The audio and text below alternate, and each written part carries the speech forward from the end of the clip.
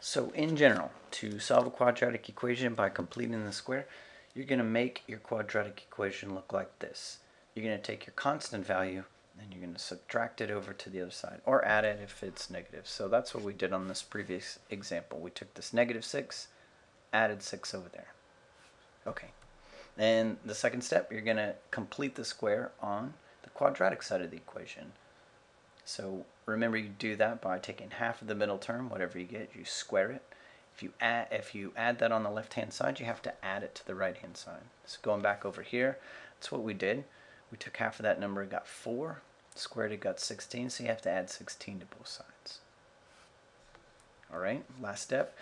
On that quadratic side where you completed the square, you're going to factor it, and then take the square root of both sides. Remember, in the process of solving an equation, you take a square root, you need to have two answers, plus or minus.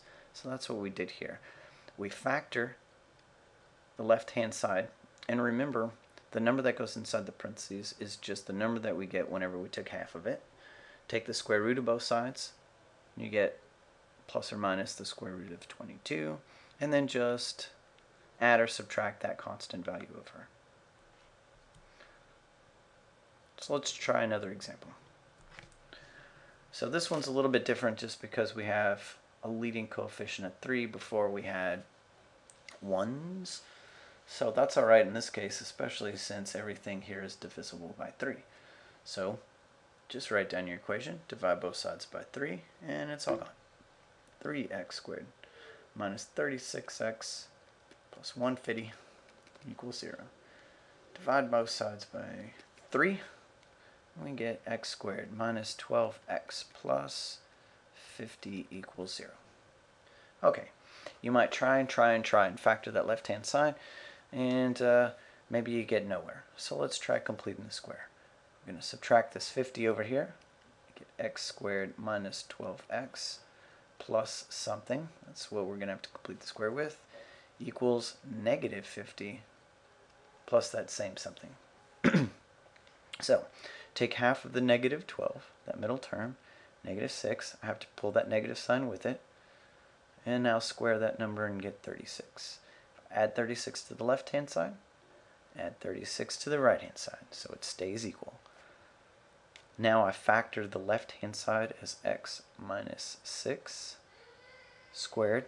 It's that middle term right there. The half of the middle term anyway. That's Rowan in the background screaming some more. And over here on the right hand side we have negative 14. Okay, so when we take the square root of both sides, you see we have a negative 14. This means that we're going to have imaginary numbers. So taking the square root, I get x minus 6 equals plus or minus the square root of negative 14. If you have a negative inside the square root, factor that thing out as plus or minus I square root 14. The square root of 14 doesn't simplify because you only have 2 and 7. Okay, so then finally add your 6 over. X equals 6 plus or minus I square root 14. Notice that whenever they're complex numbers, just like this one, you still get conjugate pairs. And this always happens whenever you have answers that are either irrational or complex like this.